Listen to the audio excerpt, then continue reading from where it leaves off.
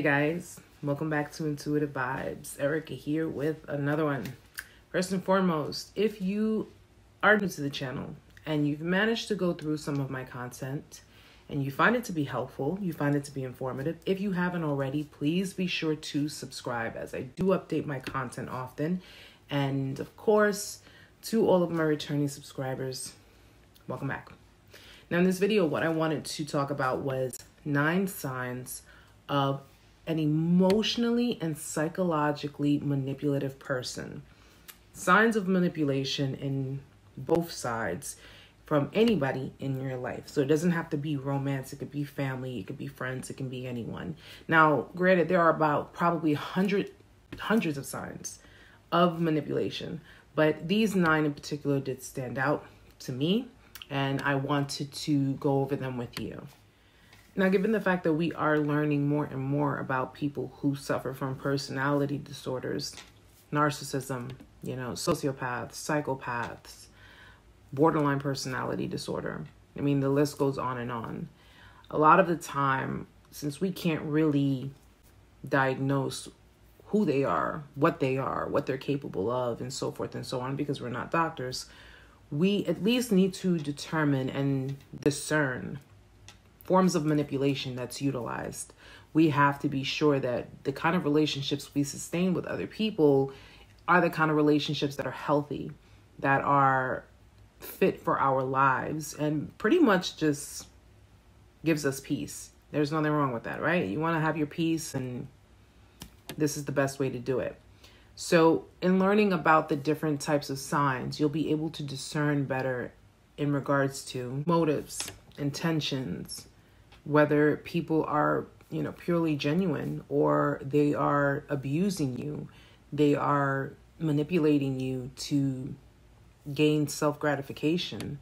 I mean, manipulation is used in order to get something in return. It's a tool that is used to deceive people in order to get a certain type of outcome. And majority of the time, it's covert.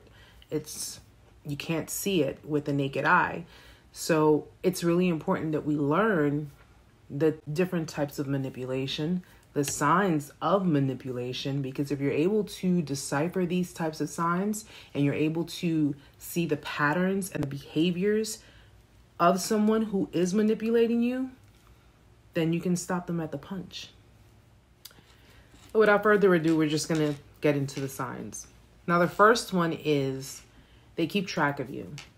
Now, if you're in a relationship with someone and a romantic relationship, and that other person wants to know of your whereabouts on an every day, any minute, every second basis, that is basically to keep control. Of course, that usually means the underlying issues are trust issues. They want to know where you're at, who you're with, what you're doing, when you're leaving, when you're going. These are forms of utilizing control because of course, insecurity and, of course, lack of trust. Now, the other forms of keeping track of you can come from people who don't even like you, but they want to keep on top of you and knowing what it is that's going on in your life to see how far you've come along. Now, these types of people may pretend to be your friend. They may pretend to be amicable with you. And in reality, all they're doing is they are keeping an eye on you and your progression. So let's just say you have an associate who you don't really talk to like that, and you've always kind of had a bad vibe with them, but they do manage to contact you sporadically. That's just to see where you are. That's just to see what's going on in your life. And if you notice how they'll contact you and then they don't contact you again afterwards, it's because they already got the update.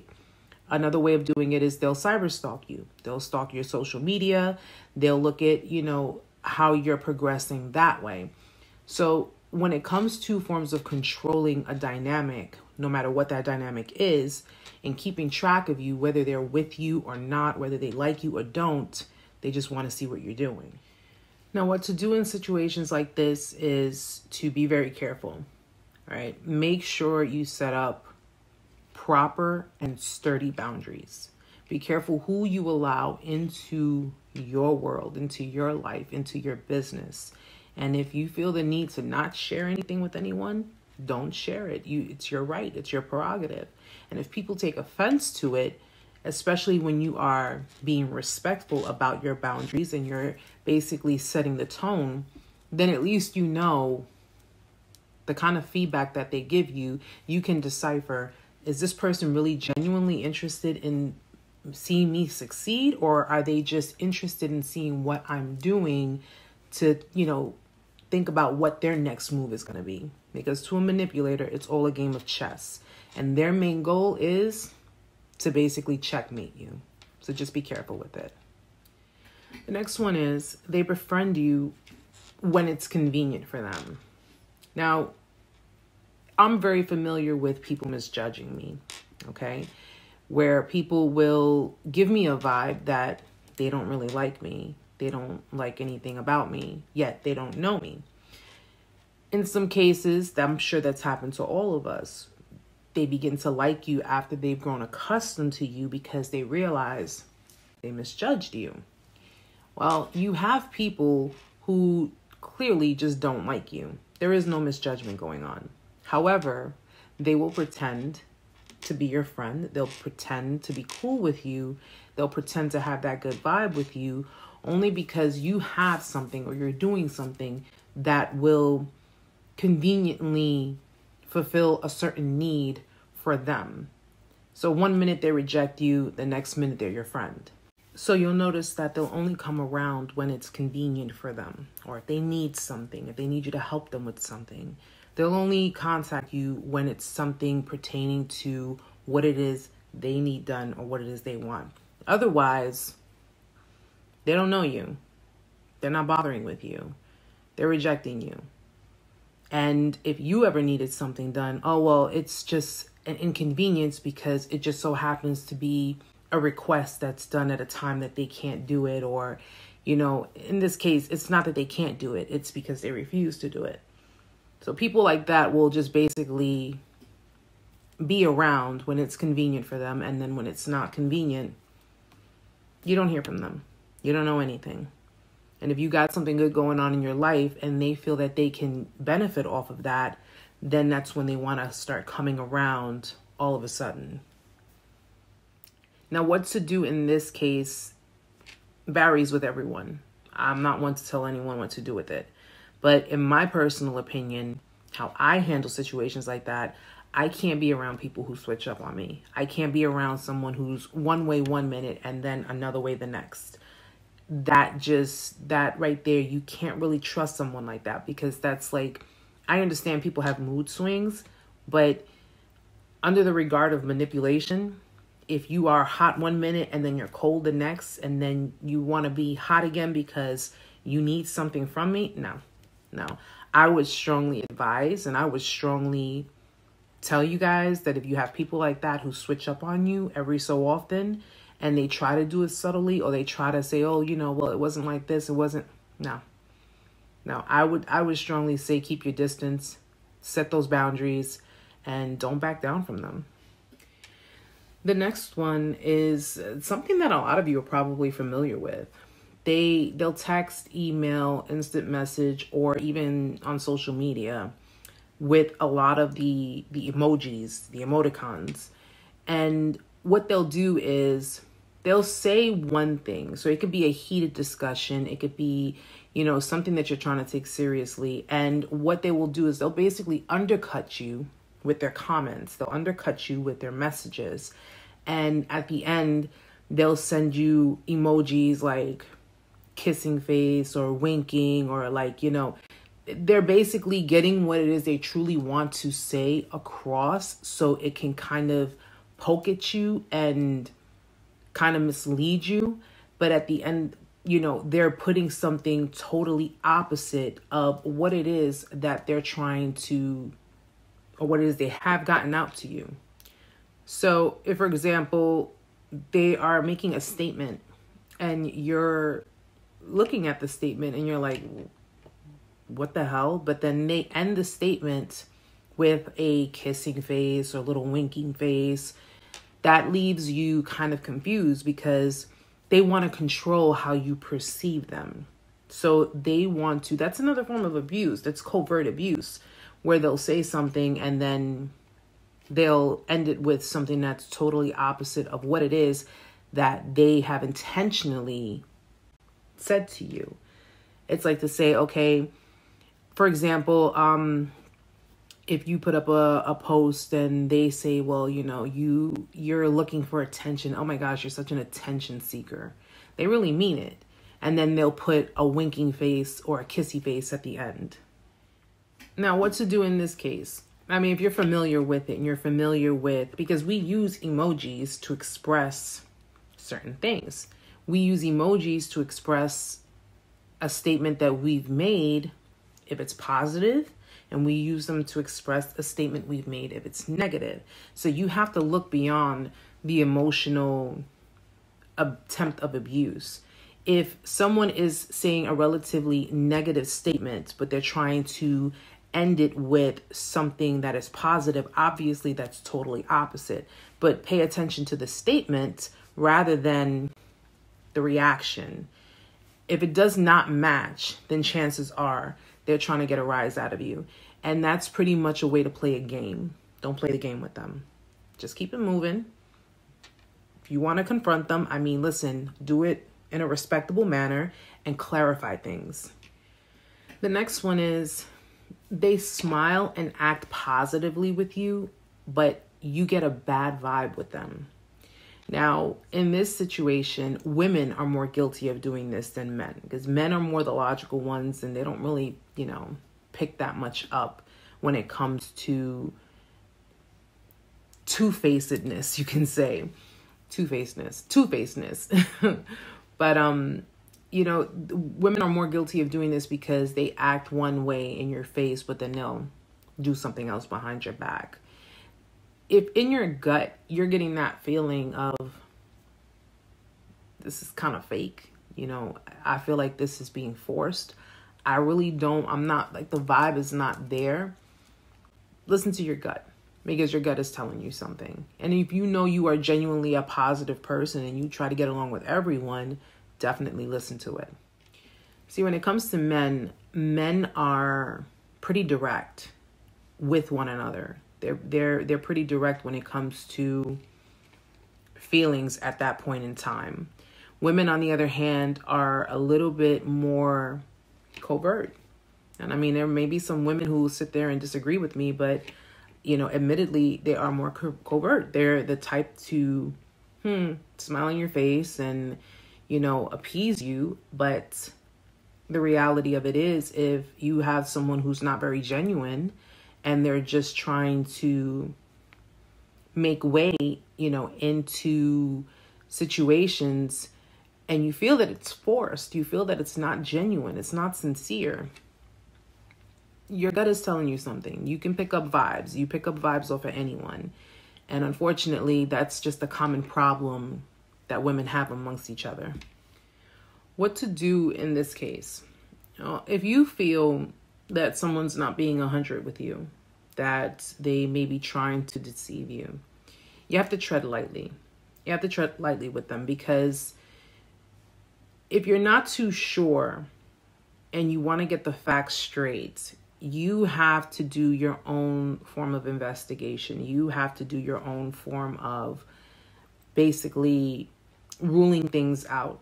You have to pay attention to their behaviors. You have to pay attention to their body language. You have to pay attention to a lot of different things, because you don't want to mistake someone who actually may be one way, but you're assuming that they're another.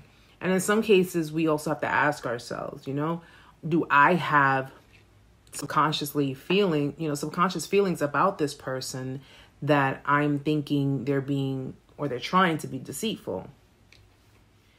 The next one is they'll loan you something, or they'll put you in charge, but they'll micromanage.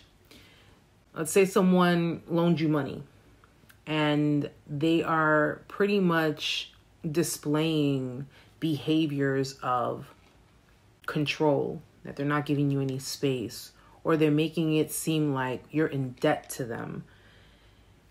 That is a form of manipulation. So if they loan you something, it could be material possessions or it could be monetary, and they are giving you that, I gave you this, so technically you're in debt to me until you pay it back.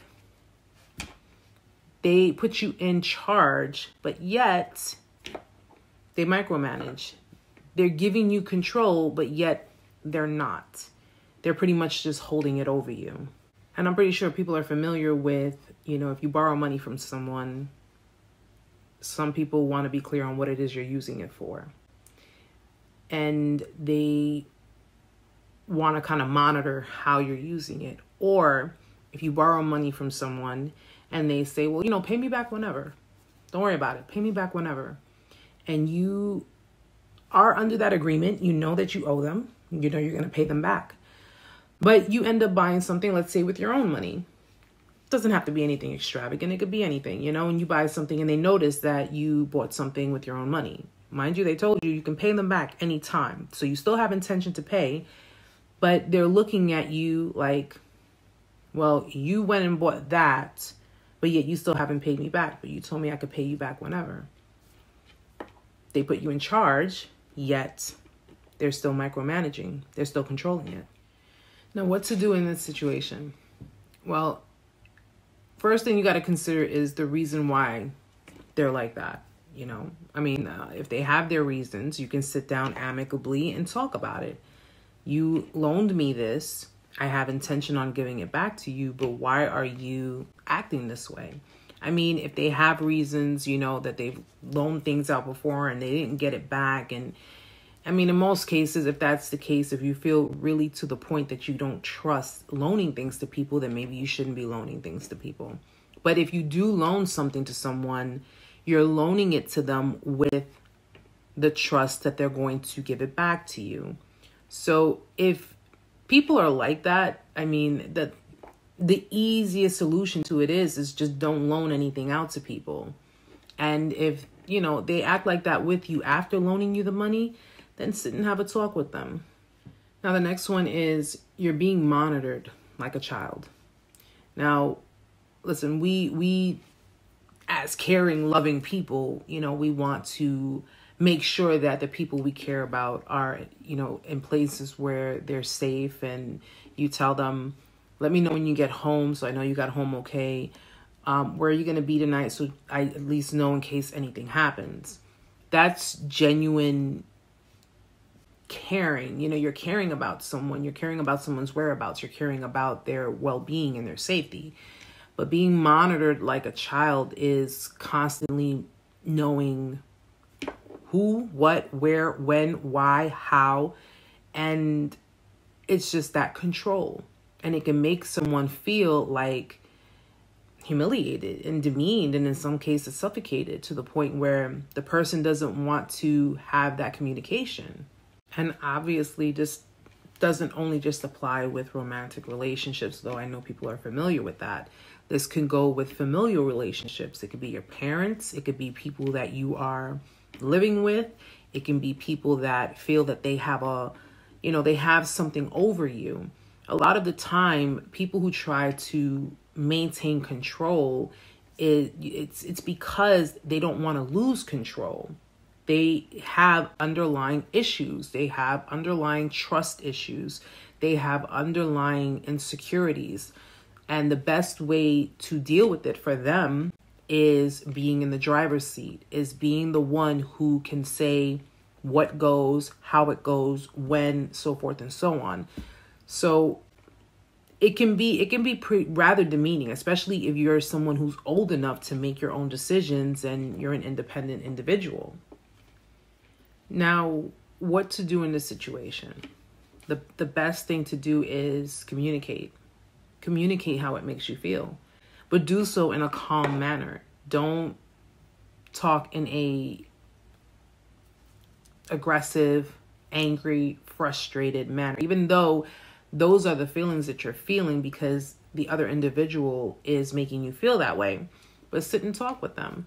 And if the behaviors are consistent, if the behaviors continue after you've made it clear how it makes you feel, now you have to decide if you want to continue in entertaining the relationship or if you want to just go your own way. And again, it could be with anybody, romance, friends, or family. If they're going to continue to try to control you in everything that you do with any kind of leverage, it might be time to walk. Now, the next one is you're micromanaged or you're given an identity.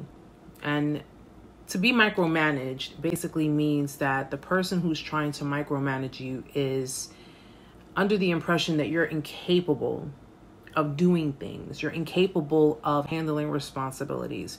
You're incapable of succeeding or proceeding without the help of them. A lot of people tend to do this, whether it's in romantic relationships and familiar relationships, family members. They tend to give the impression that you're incapable of managing your own life without them being a part of it, without them being there. You're incapable of doing things that would maybe require a lot of work or require your elevation in life without their help or their input. And the reality of it is that they're speaking from an anxiety, fear-based consciousness. They want to have control. A manipulator's point is to have control. So they will do the things that, whether consciously or subconsciously, all right, I'm going to put that in there for the benefit of the doubt. They will do things to make you think that you need them in your life. Where would you be if they weren't there? How would you succeed if they weren't a part of it? How would you have the things that you have if it weren't for them? They will basically try to force their opinions, their thoughts, their ways of thinking onto you so that way you can look at it like you need them. Now, what to do in this situation? Well, like I said, communicate. Communication is the key. That's closed mouths don't get fed. You have to communicate with them. I don't appreciate you micromanaging me. I don't appreciate you trying to control the aspects of my life and what it is that I'm trying to do. And I don't appreciate you making it seem as if I don't know what I'm doing, that I am incapable of doing it, and I need you every step of the way to do it. There are ways to get around communicating with someone like that and not have to be upset and angry and fighting and have a toxic blowout. You know, and in some cases, once the micromanagers see that you are capable of doing things, that you are in control, you have full control of what it is you want to do, in some cases, they'll back off. So if it works, great. And the next one is you are bombarded with expectations, rules, desires by the person who's trying to control, by the manipulator.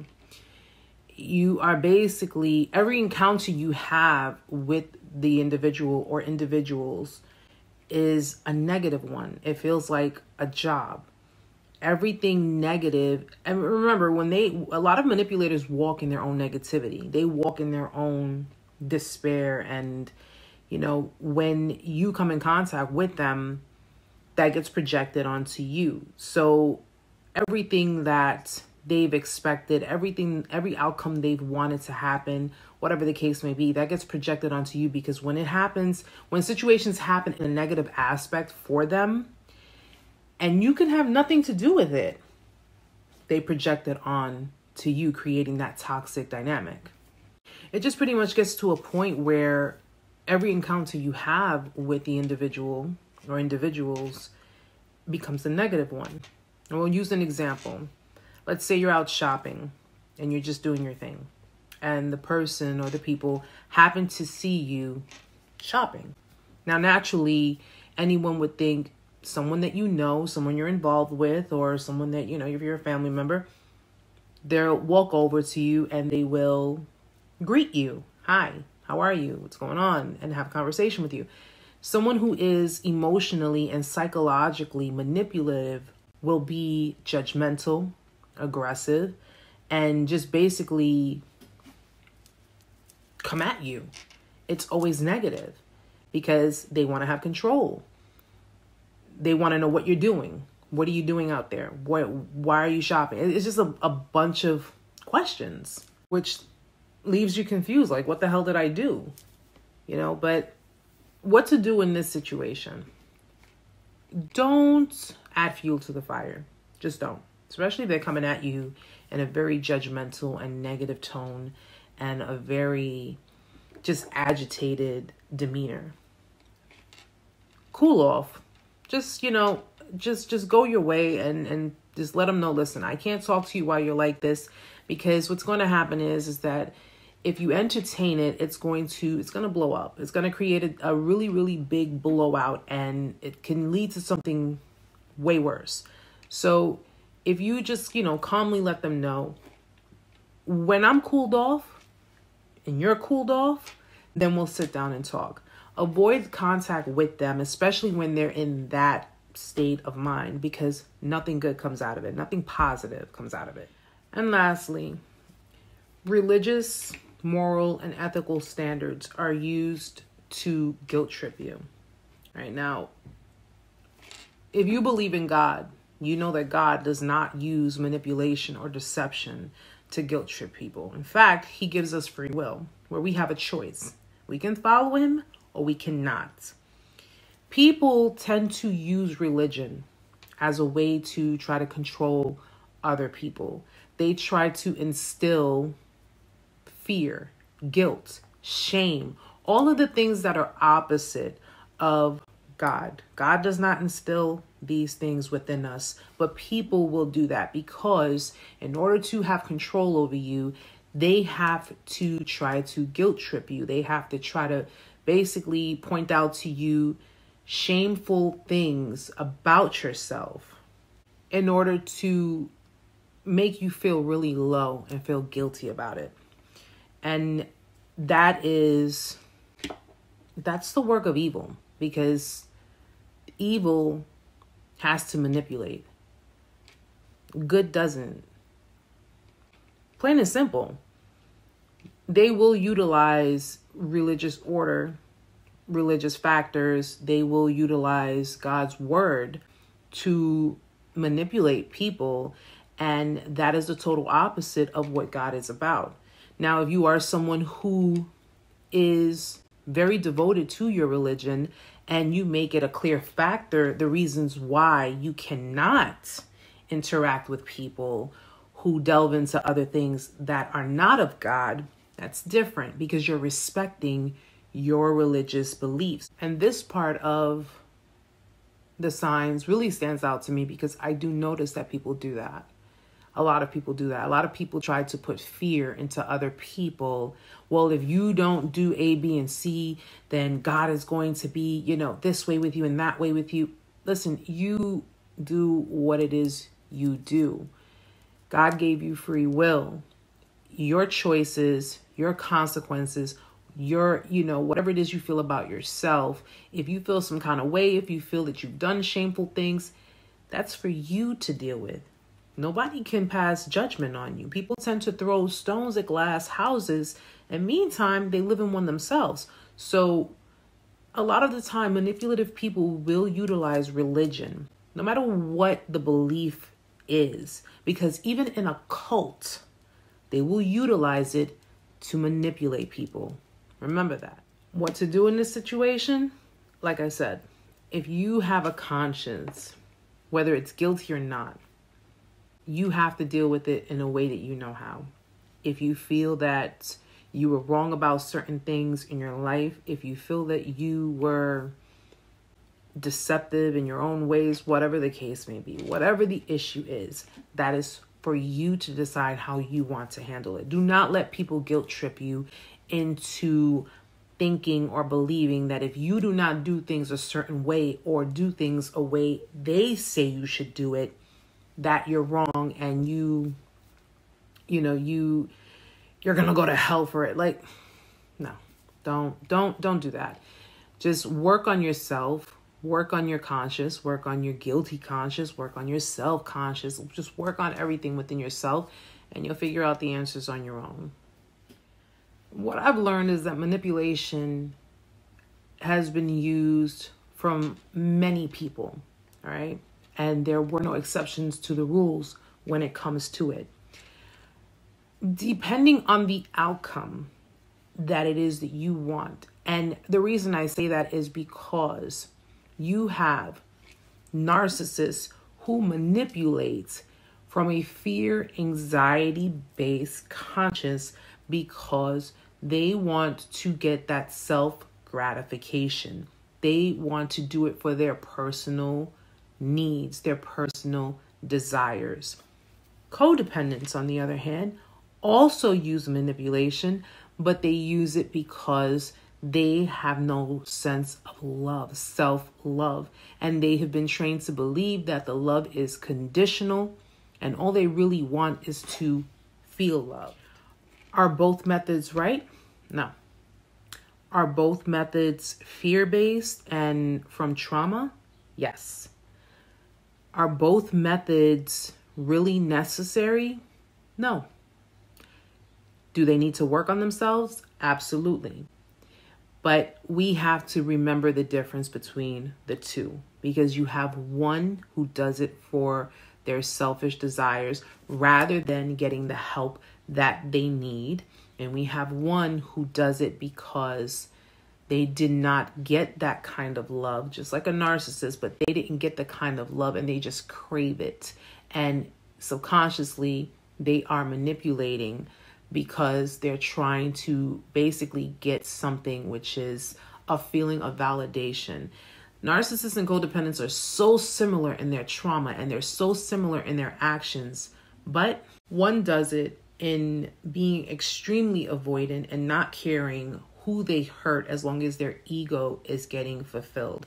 And the other does it because they are just craving emotions and attention and affection because they did not get it. They're both from the same spectrum, but they both internalize their trauma differently. Okay, one is unempathetic. The other one has too much empathy, which is why people consider them to be overly emotional and overly sensitive. So we just got to remember the difference of the two. But regardless of it, they both need to come to terms with their issues and they both need to get the proper help so that way they can begin having healthier lifestyles and they can begin having healthier relationships. Well, guys, these are 9 signs of some of the signs of a psychologically and emotionally manipulative person.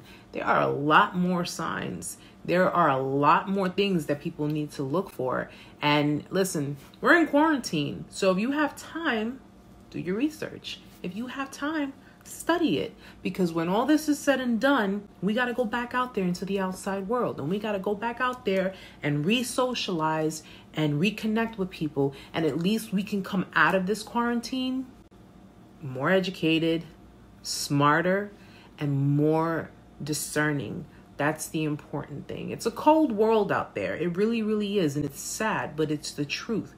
And the best way to get through a cold world is to stay warm. And the best way to stay warm, work on this. And of course, work on this. All right. So guys, I do hope you enjoyed the video. I hope it was helpful for you. If you have any questions, if you'd like to leave any feedback, please be sure to leave me a comment in the comments section. I always look forward to any kind of feedback and I love interacting with my viewers as well as my subscribers. So hope you all are staying safe. I hope everyone is doing well and hopefully we only have a little bit more to go until we can actually try to become normal again in this whole entire crisis. We may not be normal, but who knows? Maybe when we leave all of this and we go back out there, we'll see things in a totally different perspective and hopefully in a more positive manner. So guys, I wish you all the best. Until next time, namaste.